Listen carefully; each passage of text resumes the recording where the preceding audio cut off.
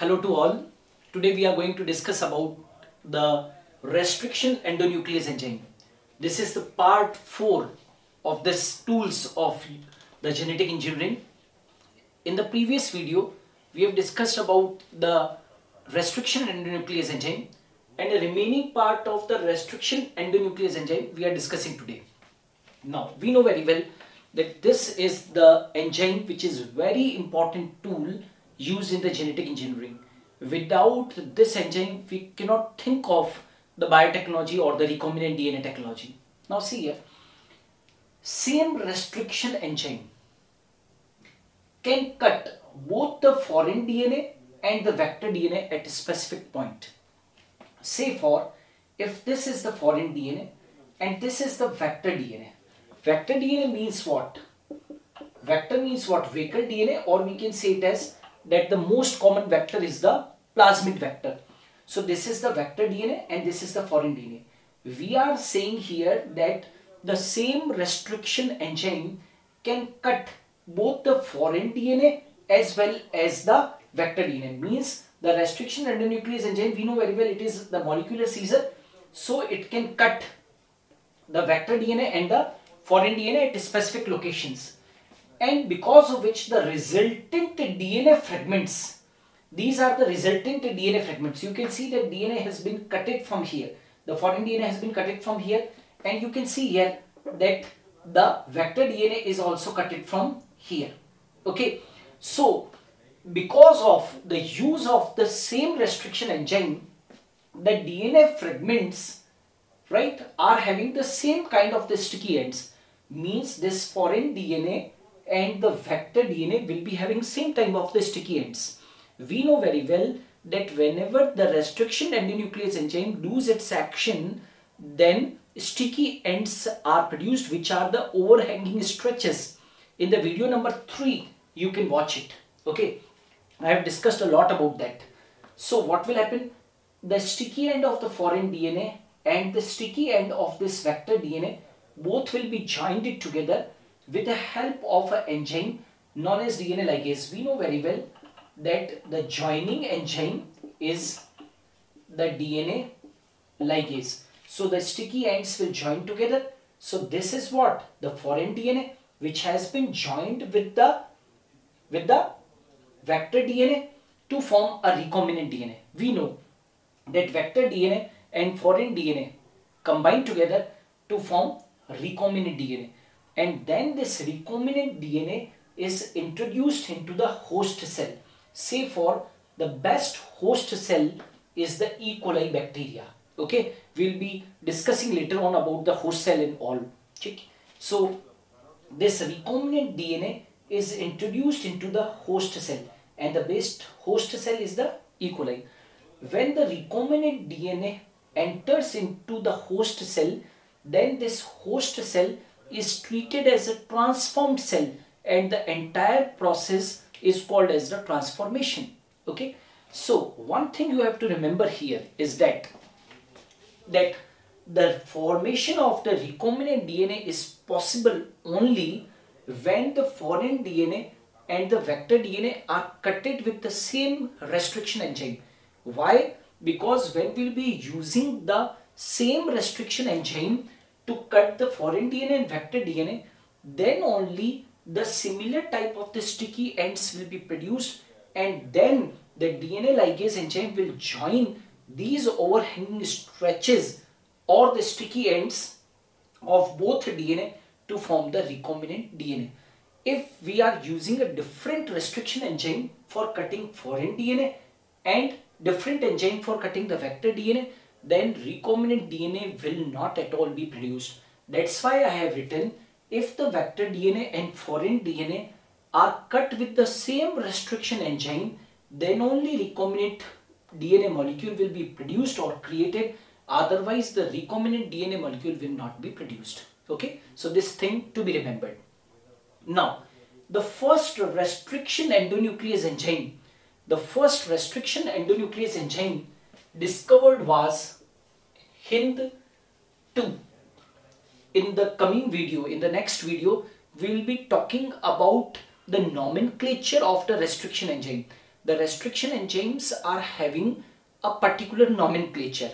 Okay, the first word indicate the genus, and the next two words, especially the next two words, indicate the species. So the second restriction endonuclease enzyme was the first enzyme discovered. Okay, now today we know more than 900 restriction enzymes that have been isolated from at least 230 strains of the various bacteria. Okay, now there are some special points written here on which the question can be asked in examinations, that this enzyme is naturally found in E. coli. Now the question arises that restriction endonuclease enzymes are very important tool used in the genetic engineering, that we know now very well.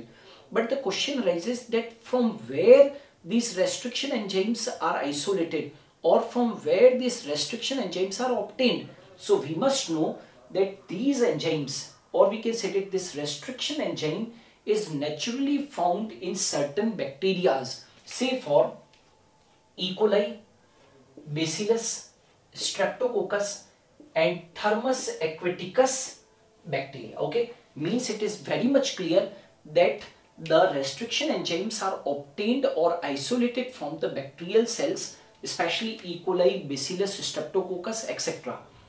Now we know that restriction enzymes are used as molecular scissors in the biotechnology or the genetic engineering, and we cut the foreign DNA and the vector DNA with the help of these restriction endonuclease enzyme.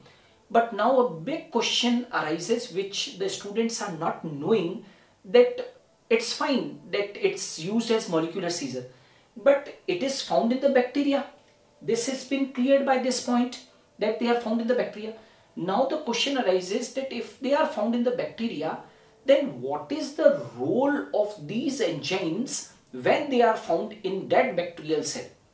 So always remember that I have written a question here, that what is the role of the restriction endonuclease enzyme in the bacteria?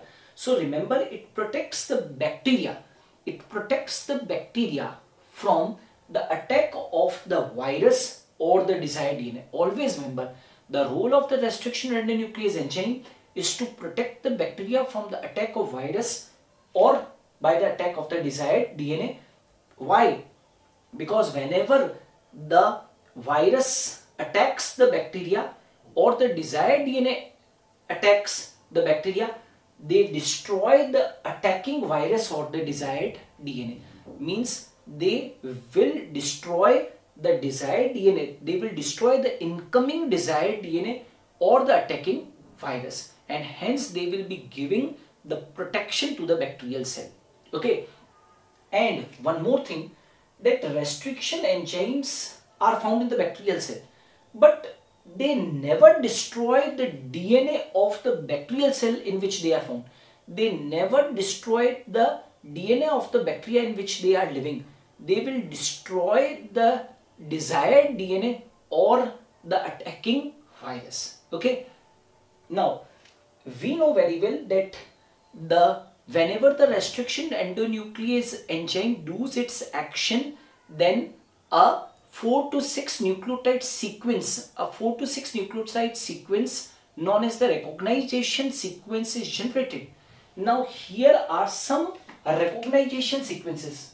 Here are some recognition sequences of the restriction endonuclease enzyme, right? So these are the recognition sequences. Okay, because we know very well that restriction endonuclease enzyme inspect the entire length of the DNA and then cuts the DNA at specific nucleotide positions, and that sites are called as the recognition sequences or the palindrome nucleotide sequences. Okay, so say for if this is the EcoR1, this is a restriction endonuclease enzyme. Okay, so the recognition sequence of this restriction endonuclease enzyme is this one, GAATTC and CTT. TAAG, and the source is the E. coli. Means this enzyme EcoR1, which is a restriction endonuclease enzyme, is isolated from the E. coli bacteria, and it recognizes a sequence GAATTC and CTTAAG. Okay. Now coming to the next one, that is BAM first. BAM first. The source of this restriction enzyme is Bacillus amyloliqueficans, because B for Bacillus and AM for amyloliqueficans. Here also E for Escherichia, CO for coli. Okay, so the source of the BAM first restriction endonuclease enzyme is Bacillus amyloliqueficans bacteria, and the recognition sequence of this restriction endonuclease enzyme is GGATCC, and its palindrome sequence is CC, that is CCTAGG. Okay, I have also written the third one, right? This is also restriction endonuclease enzyme, that is HIND3. Okay, H for Haemophilus, IN for influenza. Means the source of this HIND3 restriction endonuclease enzyme is a bacteria known as Haemophilus influenzae, and the recognition sequence of this restriction endonuclease enzyme is AAGCTT,